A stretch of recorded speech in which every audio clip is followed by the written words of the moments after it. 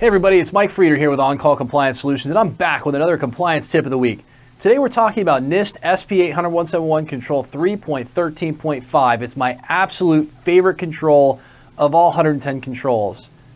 If you could have a favorite compliance control, I don't know. It's just really short, so why not, right? Hey, implement subnetworks for publicly accessible system components that are physically or logically separated from internal networks.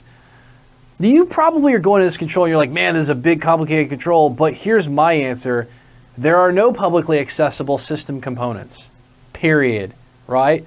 Now, a lot of times when people look at the system security plan, they're like, hey, there's 3 check boxes. There's implemented, there's planned to be implemented, there's not applicable.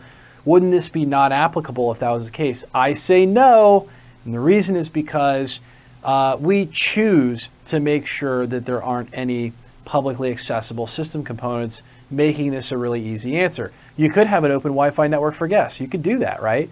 But we choose not to, and therefore there are just simply no publicly accessible system components.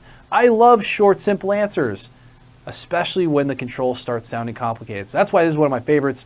And hey, if you're trying to get compliant with DFARS, NIST SP 800-171 or CMMC, or maybe you're just, I don't know, not as passionate about solving this as we are, don't worry, our compliance experts are always on call for you. Visit NIST800-171compliance.com or check out the bio below for links to make life easy. There you can find you can find more information about how we can help. Self-schedule time at your convenience with one of our compliance experts through any form on the website, or learn more about our completely done-for-you services that can have you on your way to being compliant in just 2 to 3 days and not have to figure all this stuff out yourself. Because it's tough. And hey, if you love the content we're putting out for you, help us out with a big thumbs up on that like button, or even better, smash the subscribe button to get the latest compliance content as soon as our compliance nerds roll it out. It's a great way to stay prepared for that upcoming CMMC certification. Everybody's going to have to eventually go through it.